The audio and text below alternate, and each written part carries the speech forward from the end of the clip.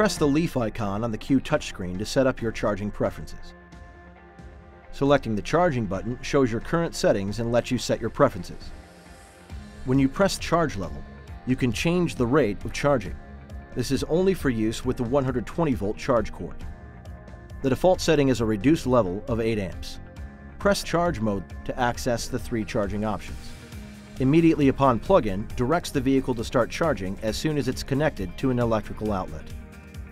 Delayed based on departure time tells the vehicle to calculate what time to start charging based on when you want to drive. Press Edit to change the departure time. Delayed based on electric rate and departure time calculates the charging start time based on utility rate schedules and your rate preference, in addition to when you plan to depart.